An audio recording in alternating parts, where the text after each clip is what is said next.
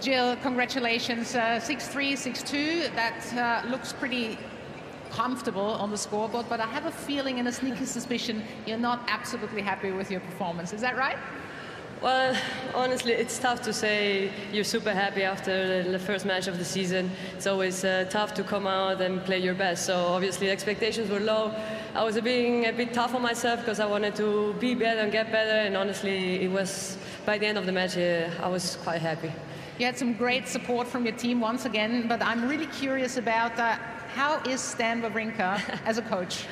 Well, it's a first timer for me, so I didn't know what to expect, but he's really amazing. He really has this keep and this calm voice, and he tells very good advice, and he just is really super positive, so I'm really surprised and very happy with him. Well, it seems like you have a great team spirit. Tomorrow you have a day off for Team Switzerland. It doesn't matter what happens now in the mixed doubles. What are you going to be up to? Are you going to explore Brisbane, or are you going to go to the beach, or what's going to happen? Actually, we have with the tournament organized that we can go to some sanctuary to see some animals, and I guess we're going to do that. So really looking forward for that. And later on, we're for sure going to go for a nice dinner and then, see the fireworks. Sounds like a lot of fun. Congratulations, Jill. Thank you very much. Thank you.